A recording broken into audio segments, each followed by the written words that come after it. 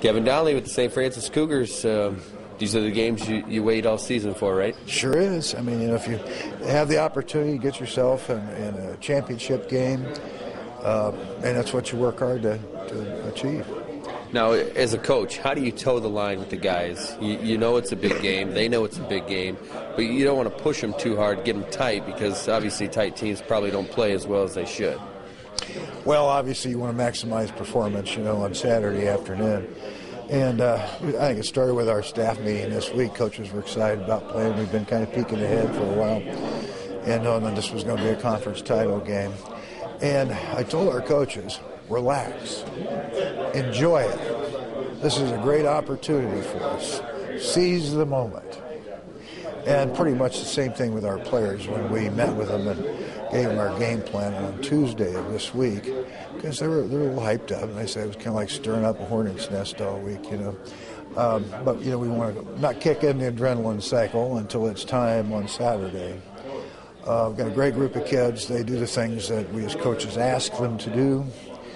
And I think the higher percentage that takes place on the field and off the field, your chances of achieving success are better. Now, this is a veteran football team we're going up against with St. X. They're senior loaded. They got a lot to replace in the cupboard next fall. Our football team is young. We've got 11 seniors who have been instrumental in making a rebuilding year one that has been pretty successful. And there's not too many times over the past 13 years that one of our football teams has gone into a regular season game being a heavy underdog. It's not too bad. At least once a year. So you guys are embracing that role, so to say. It's an opportunity. Everybody in the world thinks they're just going to beat the tower out of us, so it's an opportunity because it's about what we believe and what we make happen. It's not about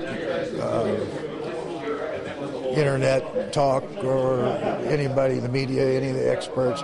It's about what our coaches believe, what our kids believe, and what we make happen.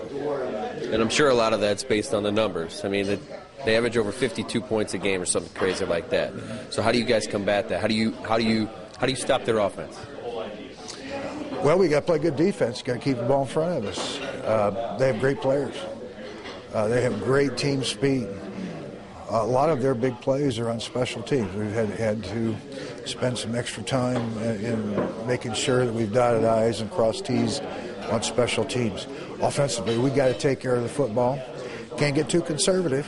I mean, you got to go with what we took to the dance. We've been balanced, run and pass, and we're going to run our offense. We're going to run our defense.